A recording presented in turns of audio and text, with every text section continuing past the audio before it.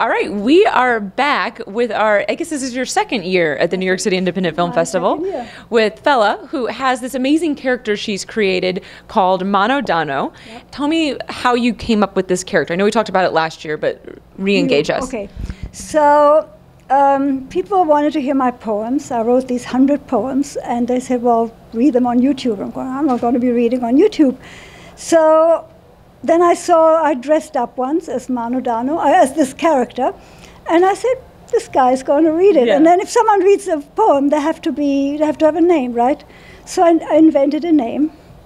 And then out of that grew the videos, and I started writing music, and I used my paintings, and everything I ever did in my life is in those videos. So now you have 3 Mahno Dahno poems or films here in the festival for the art and experimental category. Right. This time 3. But I have 18 or 19 out. So every year you're just going to keep, so we're just going to, Fella's going to be back. She's a lifer. We got our first lifer. So are you planning, I think I asked you this last year as well, are you planning on doing all 100 films? Are you planning on shooting all of them?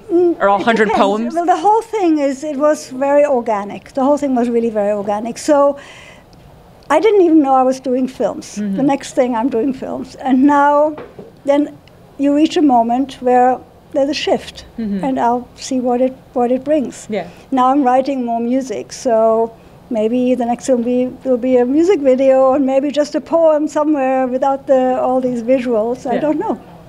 Well, congratulations. Welcome back to the festival. It's great to have you.